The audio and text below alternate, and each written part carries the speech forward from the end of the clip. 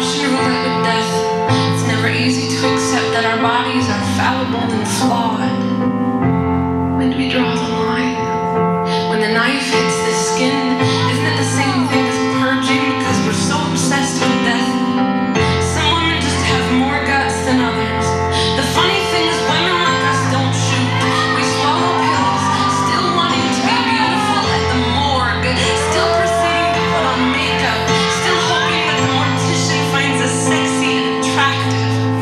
We might as well be buried with our shoes and handbags and scarves. Girls, we flirt with death every time we etch a new timer into our skin. I know how to split my wrists to reveal a battlefield too, but the time has come for us to reclaim our bodies. Our bodies deserve more than to be war torn and collateral. Offering this as a pathetic means to say, I only know how to exist when I am wanted. Girls like us are hardly ever wanted.